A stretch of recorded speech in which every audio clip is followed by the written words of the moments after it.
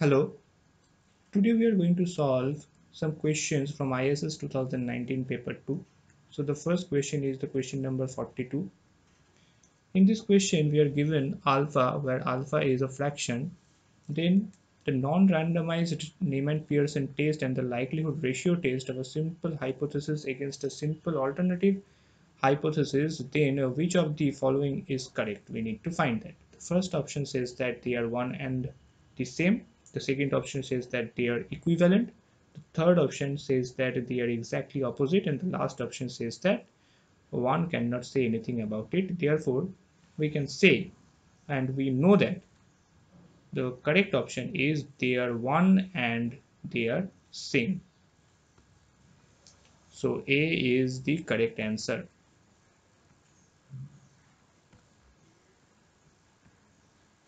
Now let's check another question.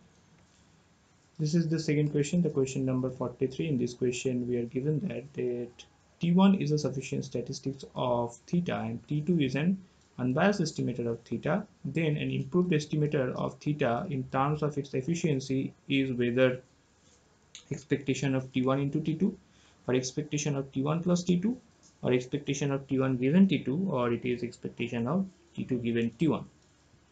To solve this, we have to know the Rao-Blackwell theorem. By the Rao-Blackwell theorem,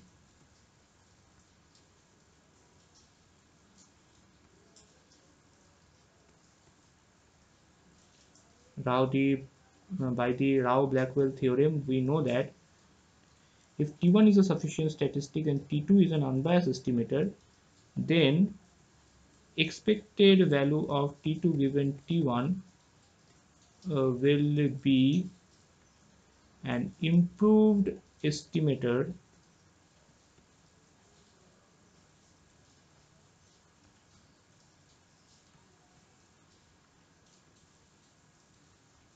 over T1. Okay, sorry, over T2. Now let's prove this.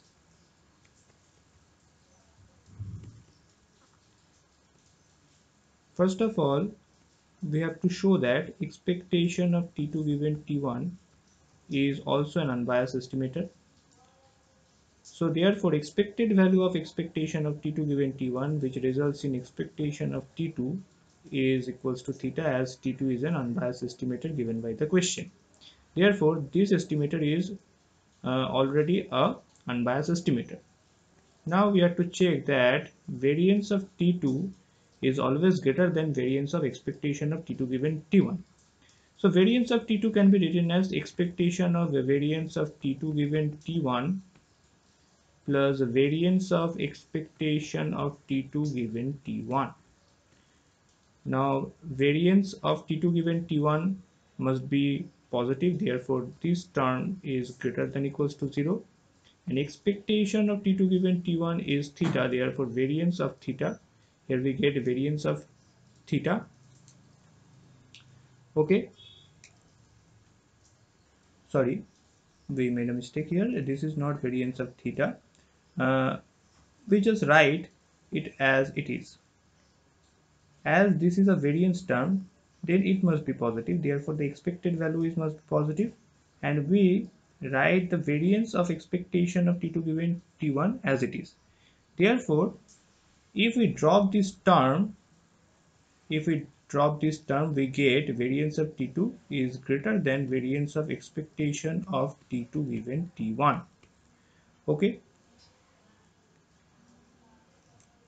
so we can say that expectation of T2 given T1 is an unbiased estimator and a better one than T2. Therefore the right option is the option D.